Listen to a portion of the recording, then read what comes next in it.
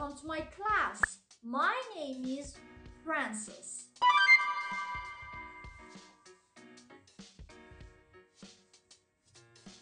So, let's talk more about English language. What is English language? English is a really interesting language. Really? And there are many unique features that make it special. For example, did you know that English has more words than any other language? Wow! Yeah, over 1,000,000 words. But why? Because English has borrowed heavily from other languages, from other countries, like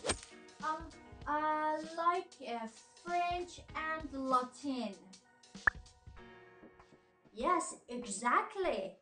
That's why you might see some words in English that look similar to that words of these languages. Another thing that makes English special is its flexibility. Flexibility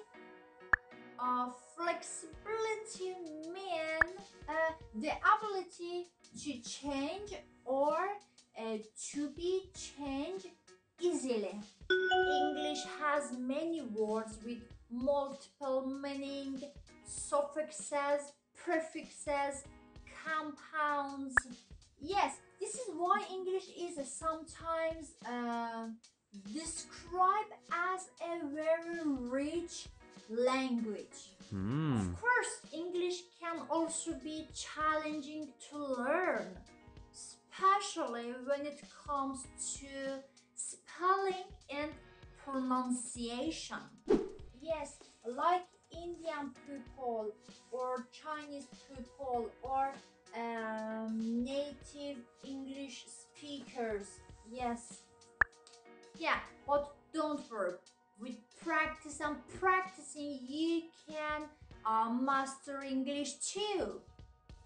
And finally, it's important to remember that English is a truly global language spoken by millions of people after Mandarin Chinese and Spanish all over the world. It's used in international business, science, games, chatting, find good jobs, and technology. So, if you are learning English language, you are part of a very special community that learning language. Yes, that's right. So, today I want to talk about to-be verbs in English grammar. Yes, teacher, yes. Oh, to be or not to be.